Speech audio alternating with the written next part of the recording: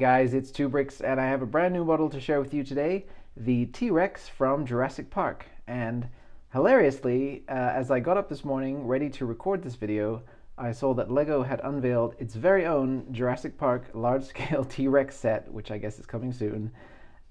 So yeah, they've beaten me to the punch, but this is my take on this particular creature, and it's been in progress for a couple of months now. So I'm really excited to be sharing it with you, and hopefully we'll get her some legs and a tail soon, and she'll be looking a little more fearsome than she does right now. So of course this is the main dinosaur from the Jurassic Park movie franchise, or at least one of the most iconic ones. And this is based off of the Stan Winston Studios shooting animatronic, the full-scale one that they used in the T-Rex paddock escape scene for the original 1993 movie. I tried to replicate the color scheme as much as possible. What's funny is in the film, a lot of the scenes are so dark and rain-soaked that the T-Rex almost looks black or very dark brown. But it was actually a very colorful puppet that they created, so I tried to be faithful to that here. One of the things that you noticed in the opening, or in the intro, is the ability for her to open her jaws like that and do the classic T-Rex roaring pose. And the actuator for that is actually all the way back here. I really wanted to keep it as far away from the head as possible, because there's just something about getting that kind of remote action that just makes it feel more alive than if you're, directly putting your hands on it to manipulate it.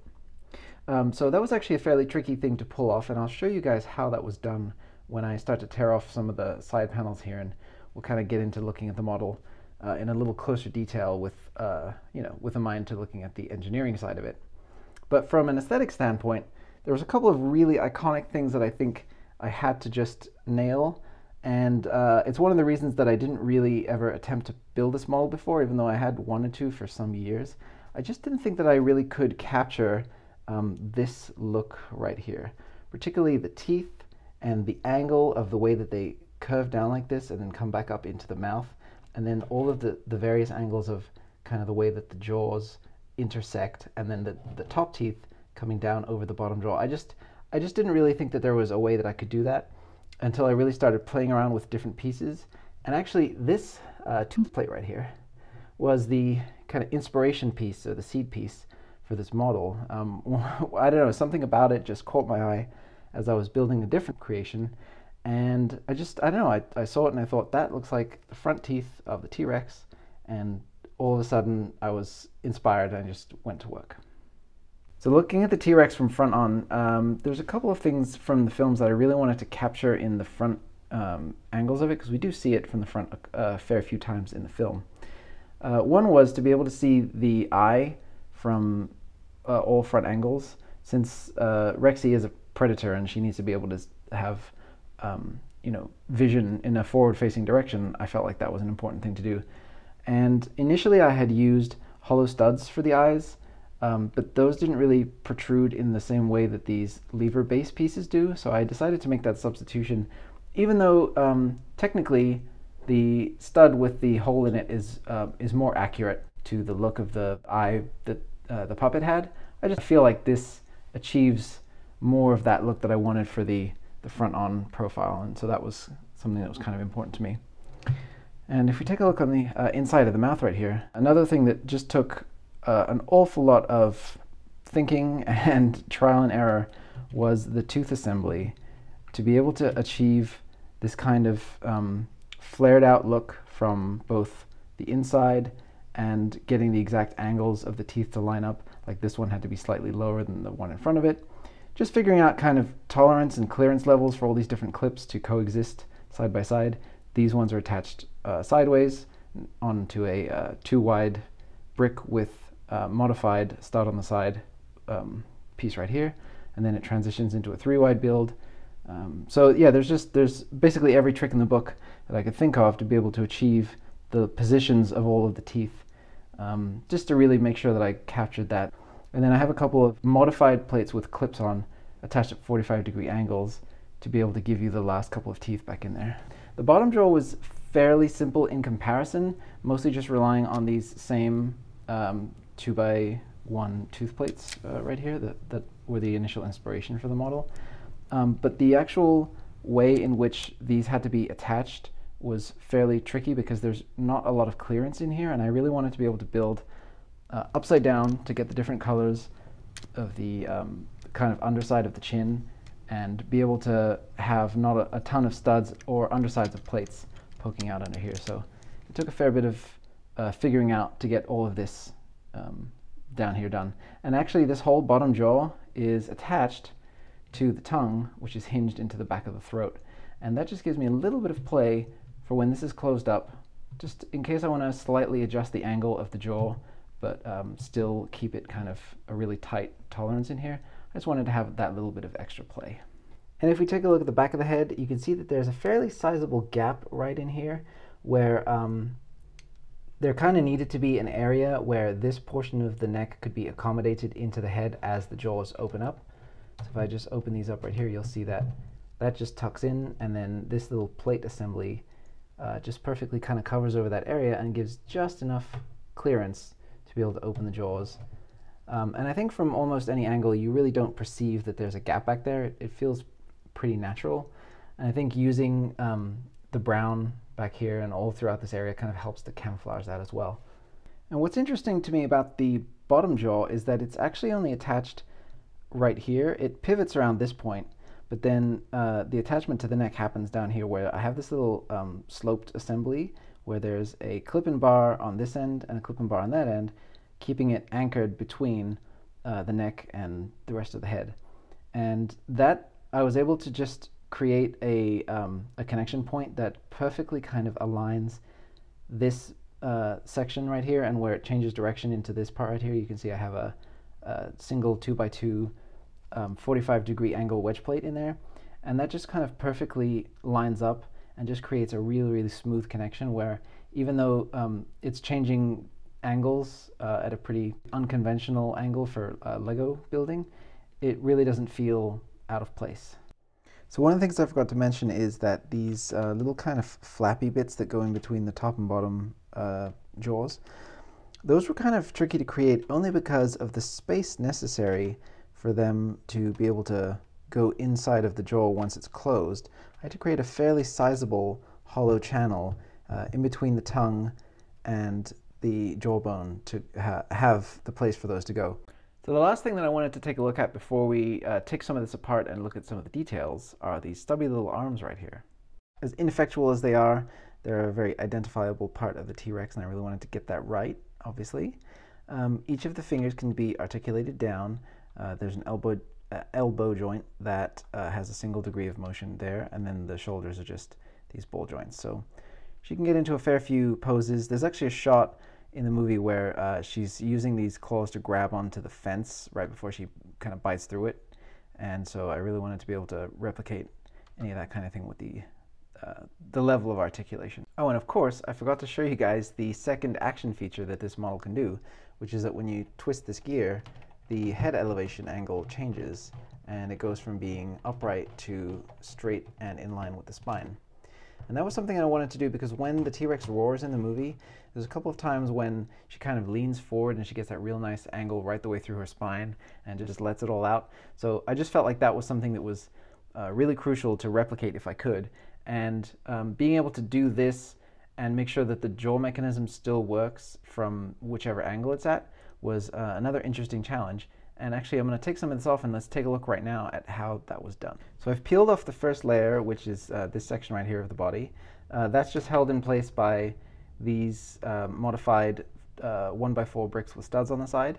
And this whole section of the body is built sideways.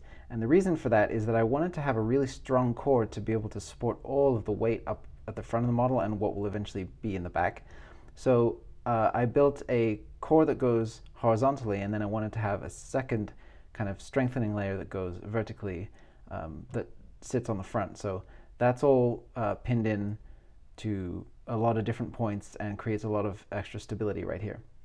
And then this is the gearbox that enables the whole neck opening mechanism. And I'm going to peel this layer off, and then we can see how that ends up affecting the neck. Oh man, so this is getting pretty grim now. I've taken off a huge section of her body, the neck, and a large part of her jaw, just because I wanted you guys to see how a lot of this stuff kind of all connects together. And don't worry, she'll be fine. I'll put her back together when we're done. So starting off with the gearbox right here, this is the gear that attaches to the exterior plate right here that this gear drives. And by having a large gear on the surface drive this smaller gear on the inside, it creates a lot of extra speed that basically means I have to move this whole assembly a lot less to achieve a full up and down rotation. But here, because I'm actually activating this small gear, it's going to take a lot of twists. But essentially, what's happening, there's this Technic lift arm in here that connects through and is buried into the neck and is pivoted right around this point. And that is what's actually just holding the neck in place. But what's creating the movement is that in here there is a, I guess you could say a slider that's on a hinge, and that slider is on a track that moves up and down in this direction. The slider has a toothed plate on the top, which connects to a gear that is inside on the other side of this axle. So the worm gear in here drives this gear, which drives the axle, that then drives a second gear on the inside that moves this toothed plate in and out, and then that is what creates the motion of the neck going, driving it forward and back, which then pivots the whole head upwards or downwards, like so. So down in here, you can see that, well, maybe you can't see, hang on. There are some Lego string pieces that connect the slider that's back here, which when I pull that activates the whole jaw opening mechanism. The string pieces start right here and terminate down here, and by using string, I was able to make it so that at any point of elevation, there's enough slack in the system that it will still force this track through and pull the jaws open, like that. And I wanted to remove the side of the jawbone as well, just to show you guys how much hollow space was really required to be able to have those little flappy parts right there, and how few studs actually attach the jawbone portion. But once it attaches into here with a lot of different connection points, it all becomes very sturdy in the end. And then through here you can just see that I have a rubber band. It's red right in there. It's kind of hard to see. That rubber band just provides a little bit of tension so that when the jaws are up, it wants to snap them back down. And I'm thinking about actually ripping this apart a little further to double up or maybe even triple up the rubber bands so that it has more tension and it'll snap back more readily. But yeah, that's about all there is to see for the mechanisms and the interior of this thing. I'm not really sure if there's going to be any other moving parts to this with the legs and the tail. We'll see how that goes. Stability and strength will obviously be a huge concern with a model of this size, just kind of standing on two fairly thin legs. So yeah, we'll see how that goes, and I'll have an update for you guys as soon as I can. All right, there we go. She's back together. Life has found a way, and Rexy's alive again. So there we go. So yeah, I've been having a real blast working on this whole project, and I'm definitely excited to get an update to you guys as soon as I possibly can. It really just depends on how quickly my brain can figure out solutions to the various problems that I have ahead of me. So one of the things that I really didn't want to have to do, but I may end up having to do, is to rely on a stand for extra support, because I really don't want to make the legs super chunky. I want to have as much accuracy to the form as possible, but I just don't know that there's anything strong enough that I know how to do that would enable me to get that, and especially if I want to have any kind of posability to the legs, which would be nice. So that's something to be figured out. Then how much articulation I want to have in the tail, all that kind of stuff. That's a lot of an interesting kind of debate that I have ahead of me as well. Do I want to, have more articulation, but that usually equals more gaps, or do I want to try to have a fairly static tail but kind of sculpt it into a single nice shape? Who knows? So I'll try to post updates as quickly as I can for you guys, but until then, if you like the video, sorry it's been a really rambly one. If you did like the video, please do all the YouTube stuff, comment, like, etc., etc. But if you didn't like the video, please thumbs down and give me a comment and let me know What do you think I could do better? Because this is a brand new channel after all, and I'm really excited to share my creations with you guys, and I want you to be able to enjoy the content that I'm creating. So yeah, just let me know what you think. And the next video I'm going to do is actually going to be a tips and tricks video on how to deal with brown Lego pieces breaking on you, which I experienced a ton of when making this model. So I've learned a few things, and hopefully I can share that with you guys and spare you the pain of your brown pieces cracking and splitting apart. As for the rest of this series, I'm thinking I'm probably going to do 3 parts, maybe a 4th. It'll be really interesting to get a hold of Lego's official T-Rex and do kind of a side-by-side comparison and take a look at some of the techniques that they're doing with their one, because Lego designers are obviously geniuses, and it's always really fascinating to see how they approach the same subject matter. So yeah, tune in for that one, and I'll see you guys later. Thanks again for watching, and yeah, that's it. Bye.